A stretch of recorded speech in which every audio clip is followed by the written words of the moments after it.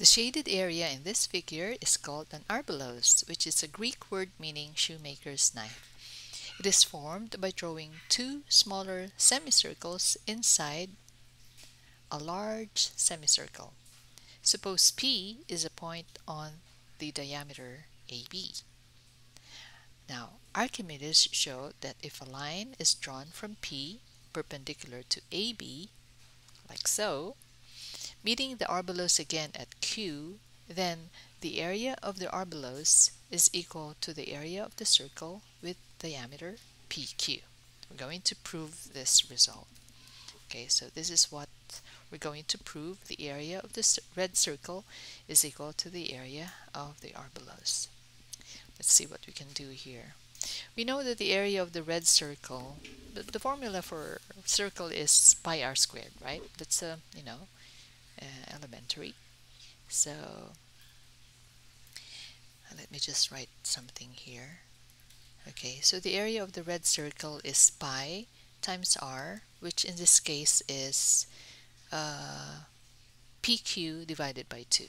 So pi PQ divided by 2, that's our radius squared. Okay, and the area of the arbelos is, well, how do we get the area of the arbelos?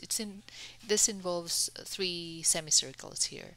So that would be the area of the semicircle, the big semicircle, minus the area of the medium semicircle, minus the area of the small semicircle. So that would be half times pi times r of the big semicircle is AB divided by 2. That's the radius, and we have to square that, minus semicircle, so half times pi times the area or the radius of this medium-sized semicircle, which is AP over 2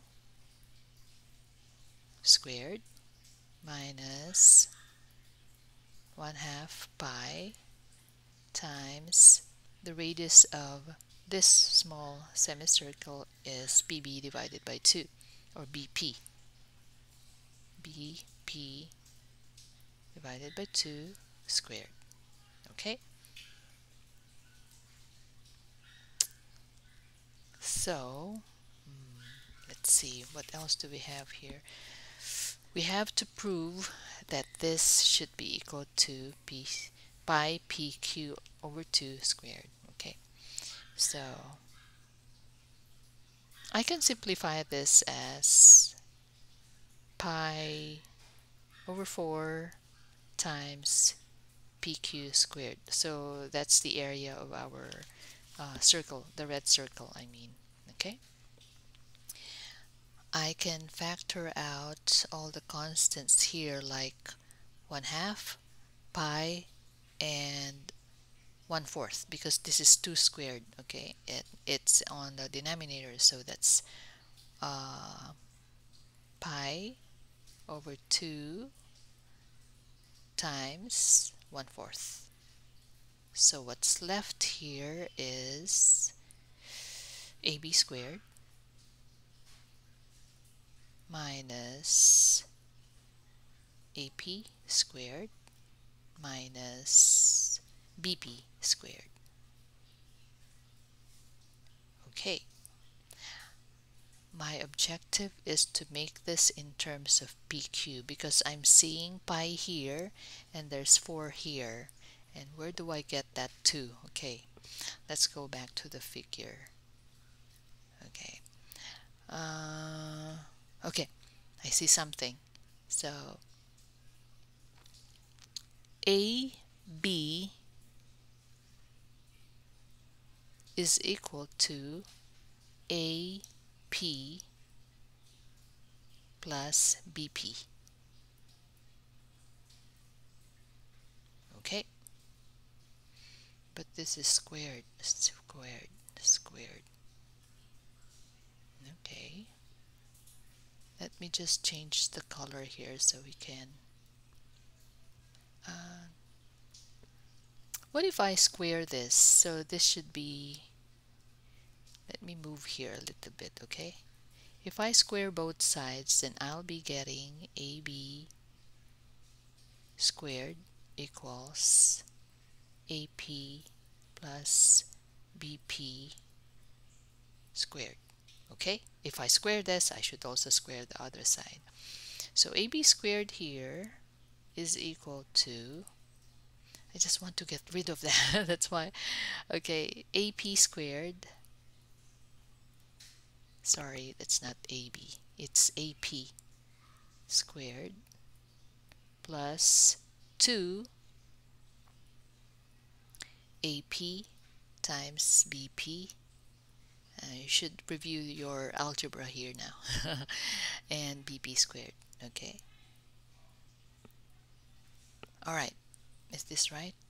Okay, I think so. AP squared to AP BP plus BP squared. Okay, so we can, instead of this, I just want to eliminate variables here. That's why if we put it here, we can, you know, cancel this and cancel this. Ah, okay. So yes, we can now substitute that here. Let me change the color again. And so that would give, can I simplify this to, you know, pi over 4? Because there's pi over 4 here already. So 1/2. The same thing, right? And AB squared is equal to AP, what was that again? AP squared plus 2AP BP plus BP squared. Okay, I just replaced AB squared with this. AP squared plus 2AP BP plus BP squared. And then we have to show this. AP squared minus BP squared. Okay, so this cancels out. BP cancels out. I mean BP squared. So what's left is 2AP times BP. Okay, so no more addition and subtraction, right? This is a product, so I can cancel 2 divided by 2. So what's left here is, oh, we're getting closer. We only have pi over 4 here. That's what I'm targeting now. So pi over 4 times 2 is already canceled by 1/2 here. So AP times BP. Okay? Now, is PQ squared equal to AP times BP? That's one thing we have to prove. There's one more thing I can see here. If we try to, let me form a triangle here, okay, and another one here. Look at this triangle. This triangle here forms a right triangle. And this, okay, let me use a pointer here. If this is 90 degree angle, then this should be equal to this angle here, and angle BQP here is equal to this angle here. So triangle APQ and triangle BPQ are similar triangles. Okay, let me write them here to illustrate. So we have here two triangles. Sorry about that. A, P, Q, and another one. Smaller triangle with the same angles but smaller sides. This one now is Q. Q is right here. Do you see that? Q is right up here, but if I turn it, Q is down here below, and this is P, and this is this is P, and this is B. Okay, they are similar triangles, meaning their sides are proportionate. Okay, so ratio in proportion. AP is to PQ is equal to their corresponding sides, which is, this is AP, right? The corresponding side is PQ here, is to the corresponding side of PQ is BP.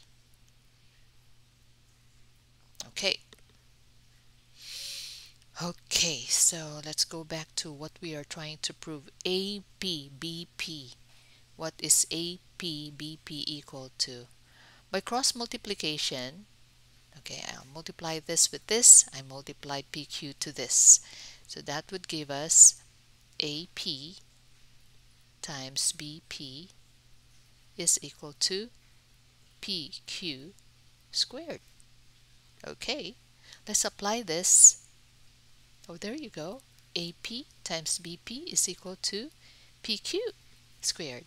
So this is now pi over 4 times PQ squared, which is actually the area of the red circle. Pi over 4 times PQ squared. So that's how we proved that the area of the red circle is equal to the area of the Arbelos.